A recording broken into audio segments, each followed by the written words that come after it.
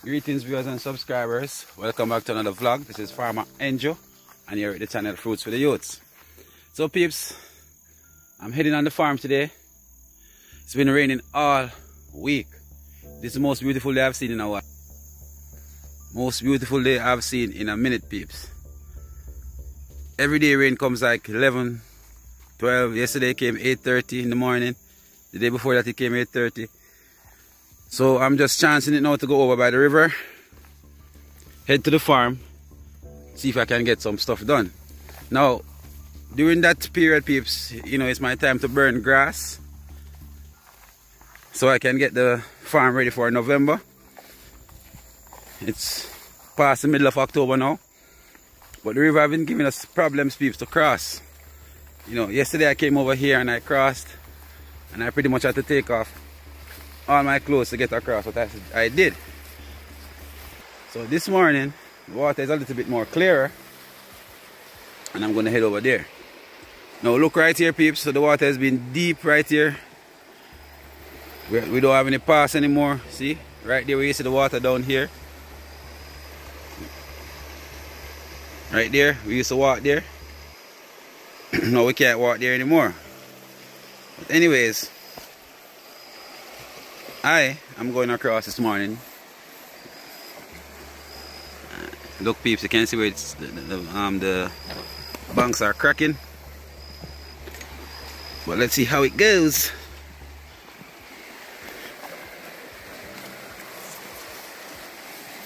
Whoops! See, peeps, there's a slide right there. I almost went over there. So I have to be careful crossing right here. We don't have any way to cross now, peeps. Very, very rough to get across, peeps. But I have to get across. Alright. Now I'm in, peeps. Jokes. No jokes, peeps. River miserable, but I have to get across, you know. I have to get across.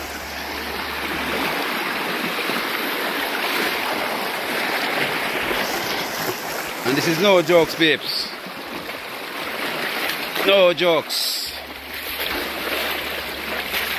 This is what the farmers basically have to go through. And you know, you still have people there who want free goods, free products. Just can't happen, peeps. Farmers have to go through a lot of stress. And I know they have some farmers who go through worse stress than this.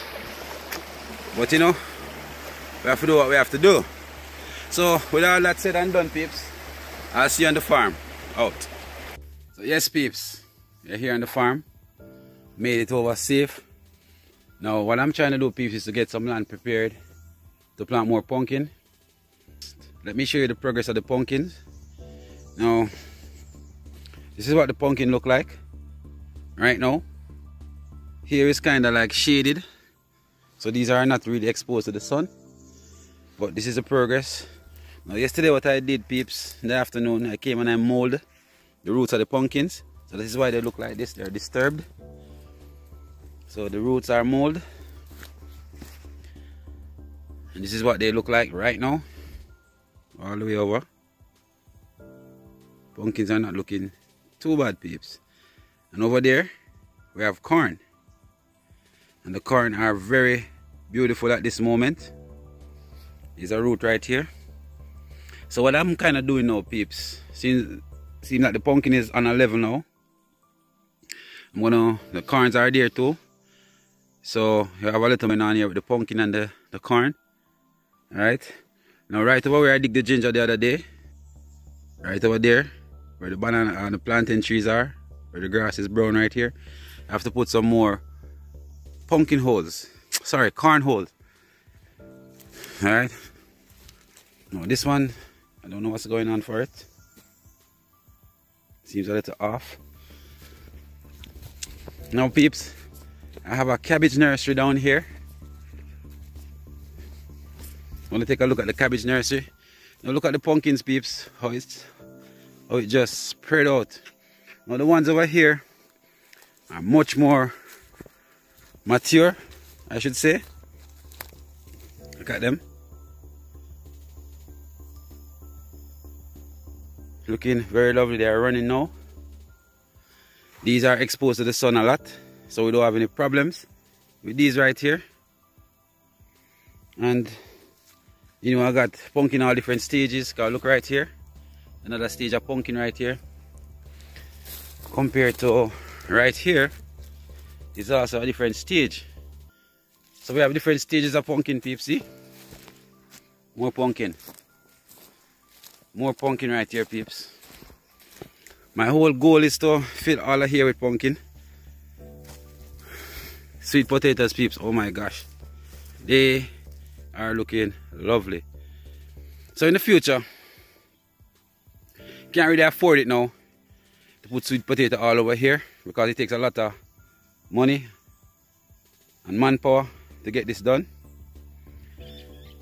Now the whole aim is to fill these 1, 2, 3 that I'm standing in, 4, 5, 6 beds over there with sweet potato for the future. All here with sweet potato.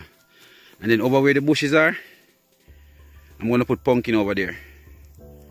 Alright? That is the whole aim, peeps. Now I want you to take a look at my cabbage nursery. This nursery today is a week old. They have 2 leaves on them. As soon as they get the 3rd leaf, I'm going to start to treat it. And you can look and see that they are about to get the 3rd leaves. To be very careful weeding out stuff. Now this is the new cabbage that is on the market. It's a hybrid cabbage. So as you can see, this is a 5,000 pack right here. And it seems as if every single one of the seeds hatched, peeps. No jokes.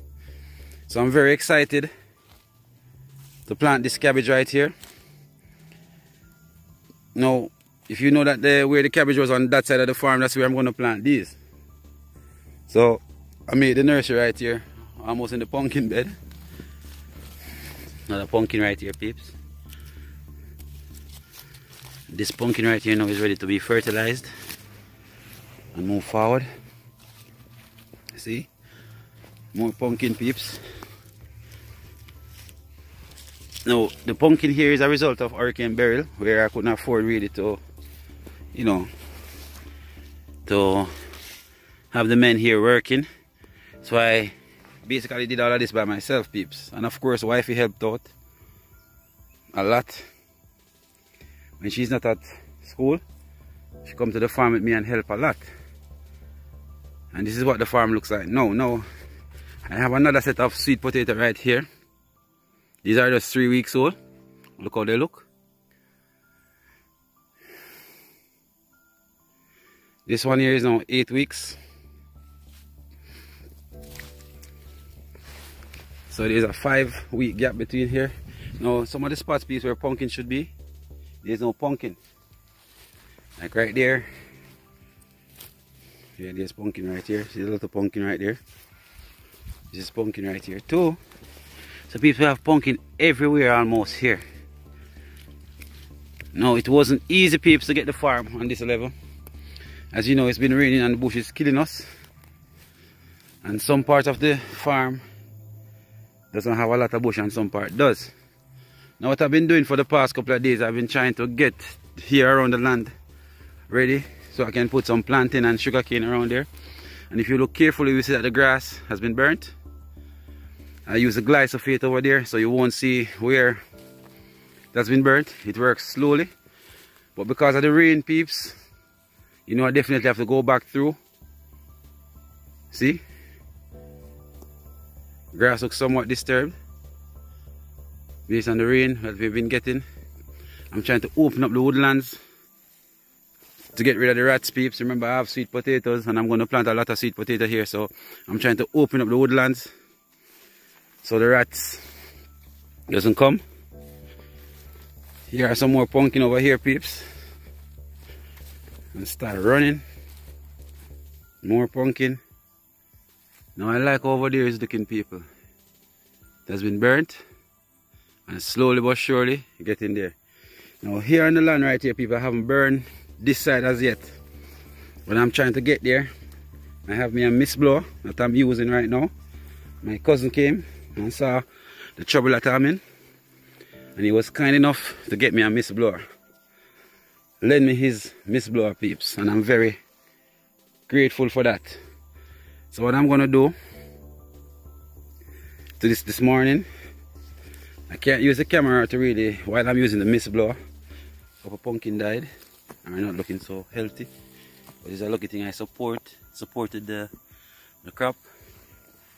There's an empty mount right there. So maybe any one of these have more than one, more than three, I'll just carry and support the rest of holes. So this morning, peeps, I need to take care of all of here with the mist blower. Alright, so I'm going to take my time. I'm going to go through and burn some grass. Now, people might say the mist blower should make the work easier. In some cases, yes, you burn the land a little bit quicker than the spray bottle. But peeps, the mist blower is very heavy, and then the bush is very high, so it's like I'm lifting weights while I'm. Now you can see where here has been quailed due to burning. So I mean, a quarter of the land has been burned. What I did first, I used a different type of burn on the outside, some 2,4-D to kill the woodland and the wisps around. You cannot use a 2,4-D on this land, peeps, where the pumpkin is, because 2,4-D will kill everything. Plus, when the pumpkin hits the land, it will just run, and do not bear. So you need to avoid using the 2,4-D herbicide on the land if you're going to plant pumpkin. So what I did, peeps, I use the 2,4-D on the outside where the tall grasses are, and then I use the guy quarter, they call it hot burner, right here. Alright, so as you can see, peeps, the pumpkin is looking very lovely, go all the way down. Just need to use some fuse laid now and burn through the grass so it keep on a level. But I'm very happy as to what is taking place with the pumpkin, peeps. This a little root right here. So man, where you going with? You good? This a reach? Are you there a long time? You go now? Yes, man. Sound man is here, peeps, passing through as usual. So I start burning on the sound man. Why is that? Hot burn on this, you know. But I glide so fit down this now, anyway, it take a while. I don't see what I go on. I know, say about next week it go show. So I'm here now, peeps. Sound man has joined me, so let's see how it goes. So I'll see you in a little bit.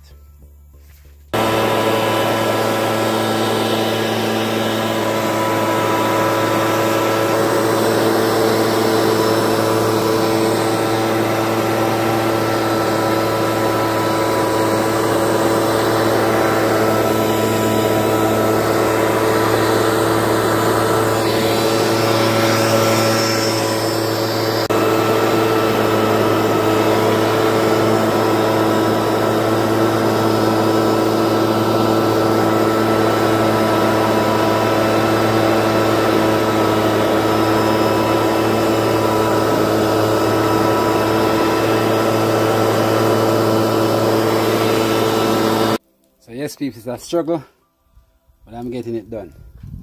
So what I'm going to do now, peeps, I'm going to start up at the blower, and I'm going to see if I can pretty much finish spraying. So let's see how that goes. So I'm going to start this machine now, peeps, and ensure that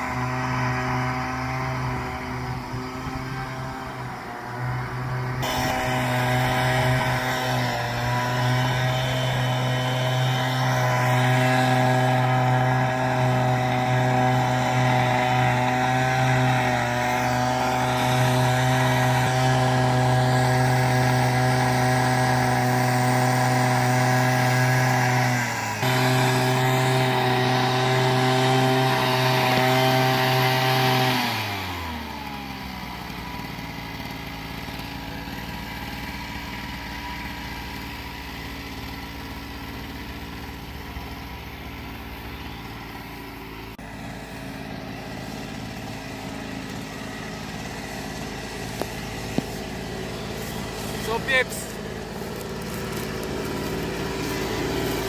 just a note that because we have the pumpkin here, I don't want to spray towards this direction. So I came out of the bush, spray in that direction now. So whenever a little spray left,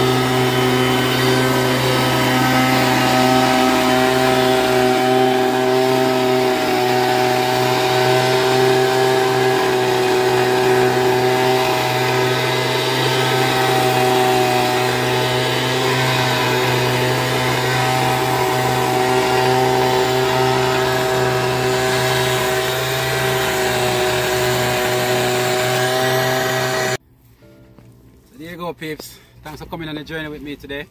Thanks for watching. Remember, gossip is a broke people sport. Love your parents, love your neighbors, and cruise with you would say, peace out.